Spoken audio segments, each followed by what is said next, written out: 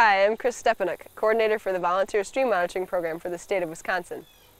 I'm often asked to comment on specific data that stream monitors collect. For example, a monitor might say, "The dissolved oxygen in my stream is 12 milligrams per liter. Is that good?"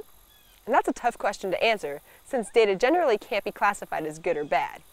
However, in the following segment, I'll give you some insight into the range of data stored in the WAVE database and some idea of what you might find in your stream.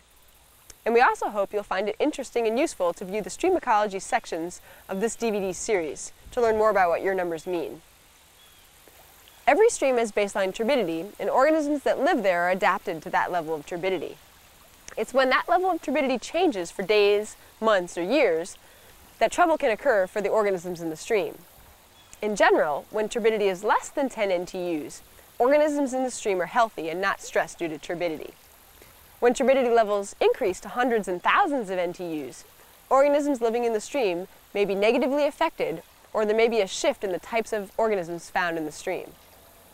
Between 1997 and 2004, 62% of over 2,300 turbidity samples collected in the WAVE program showed turbidity values of less than 10 NTU, and almost 90% of samples showed turbidity values of less than 40 NTUs. Temperature and dissolved oxygen are directly linked. At certain water temperatures, a certain amount of oxygen can be dissolved in the water. The amount of oxygen dissolved in the stream can be measured in percent saturation.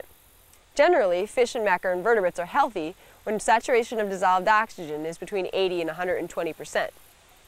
In the WAVE database of over 1,500 samples, dissolved oxygen percent saturation falls between 80 and 120% 66% of the time.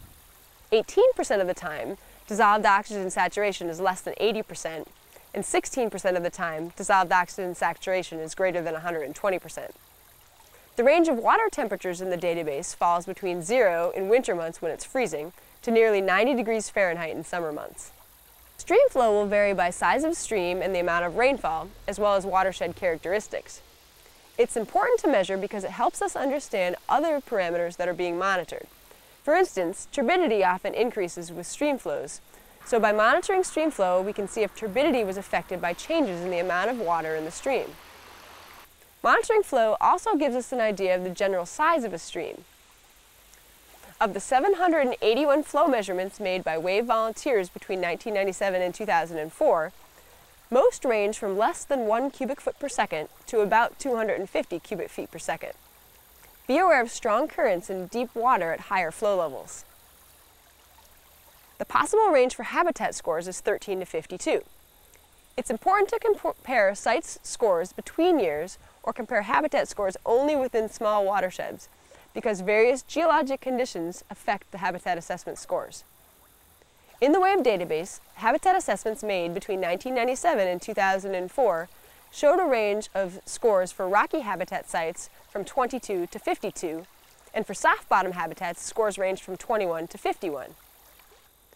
The biotic index score is a water quality rating of poor, fair, good, or excellent. Biotic index scores ranged from 1 to 3.5 for 721 biotic indices determined between 1997 and 2004. 18% showed poor water quality, 53% indicated fair water quality, and 29% indicated good water quality. No sites were recorded as excellent. However, this doesn't mean there are no streams in Wisconsin with excellent water quality.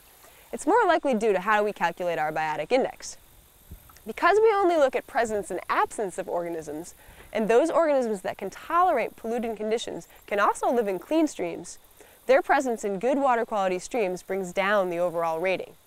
For instance, if we find a variety of organisms representing all 4 categories, including stoneflies, caddisflies, scuds, and bloodworms, we get a biotic index score of 2.5, indicating fair water quality. But if we only find caddisflies, we end up with a biotic index score of 3, indicating good water quality.